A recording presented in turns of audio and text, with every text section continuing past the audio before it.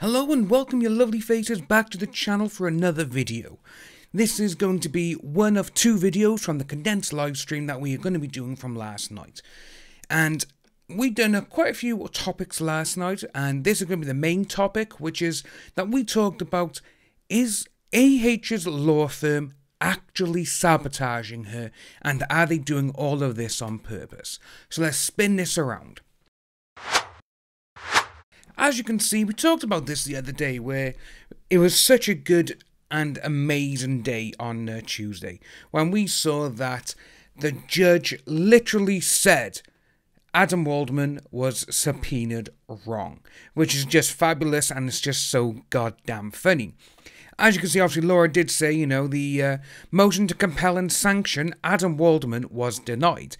That's because, obviously, her law firm didn't know how to subpoena someone, which just makes you think, okay, that's a little bit strange, a little bit weird, because any law firm will tell you, with subpoenas, it's one of the easiest things you learn how to do, and it's when you do it, it's like, right, okay, we've done it now, we can do it properly, but they didn't do it properly, which makes you think, why? And obviously, we talked about quite a few things over the last couple of days on Twitter, and obviously in comments on previous videos regarding this entire situation.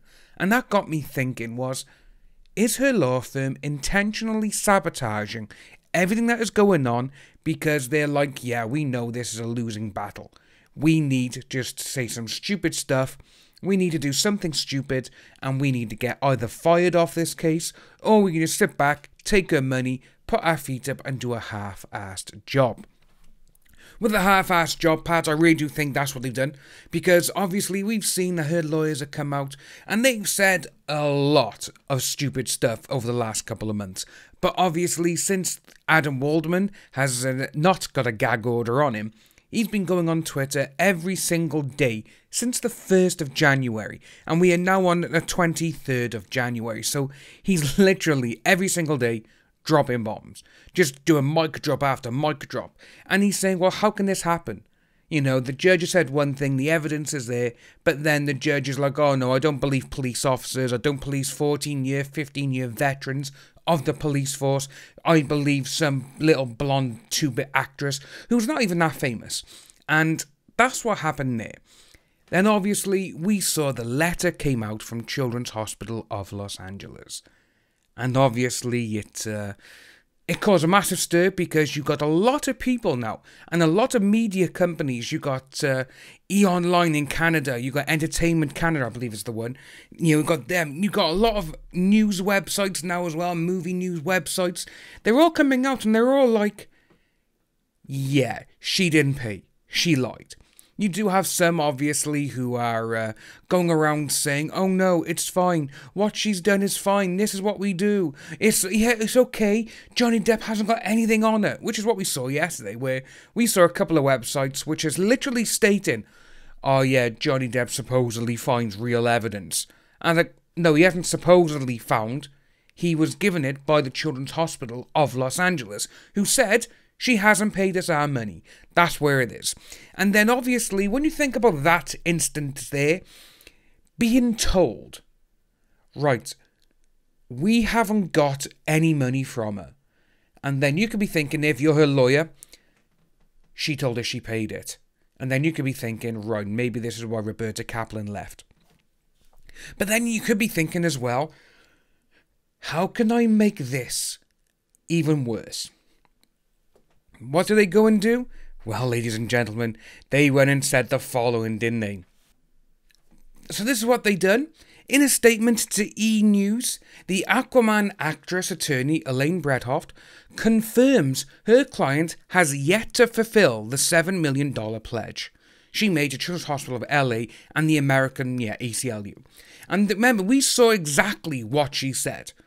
Amber has already been responsible for 7 figures in donations to charitable causes and intends to continue to contribute and eventually fulfill her pledge.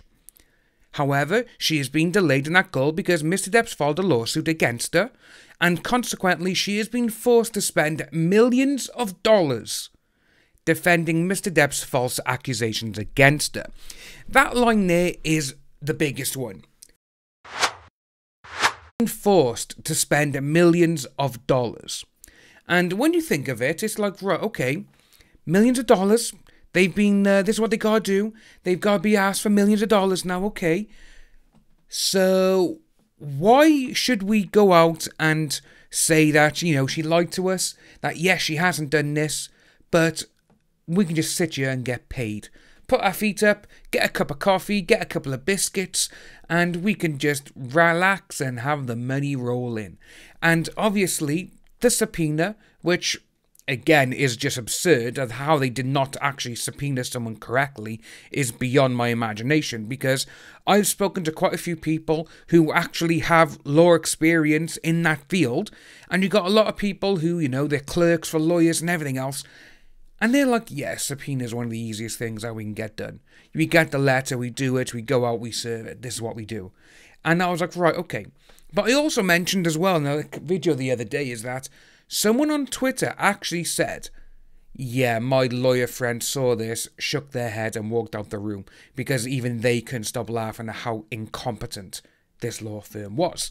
But with Bredderhoff saying she spent millions of dollars having to defend herself, so that millions of dollars is going to that law firm. That money is going there. But, you know, saying, oh, basically, oh, yes, we're getting millions of dollars from this person, but, yeah, she hasn't paid it. She says she is going to, though. And that's when a lot of people now are thinking, oh, what time is this is where a lot of people now is thinking, right, maybe they're doing this on purpose. Which is what exactly now, which people have been asking me. And that's why I did the stream last night, because I was thinking to myself, yes, this could very well be sabotaging her. Because if she fires them, she's still got to pay them. You know, because they could be like, you know, well, we're going to take you to court if you don't give us our money. You know, another person and another company saying, give us our money. And obviously now, with that subpoena being false and everything, well, not false, but they haven't paid it and everything else, they actually have to pay for Johnny Depp's people to do a couple more documents. They have to pay the fine for that. Not fine, sorry, the fee. Which is just like, oh my god. Can this get any more stupid? When you put the subpoena, along with the lawyer going out there and saying, oh no, she hasn't paid it, but she's been busy, you know. She's paid us millions of dollars, but she hasn't paid them. You know, she's almost saying as well that we, you know, we're more important than the children. Which, again, I want to know how much in millions she has paid him. Well, come on, it's got to be quite a bit if she's gone out there and said she has spent millions of dollars trying to defend herself against all these accusations. Well, it's your law firm that is getting that money. She's paying for your Lexus or Mercedes or whatever car you got. She's paying for your house. But she can't pay the kids because she's paying you instead. Which concludes my statement of that I literally do now think they're doing this on purpose. They know they got a losing battle, and they know for a fact that it's not going to go well. This is the end of part 1 of the condensed live stream, so if you are new to the channel, please like and subscribe, hit that notification bell for future updates, and I'll see each and every one of you soon.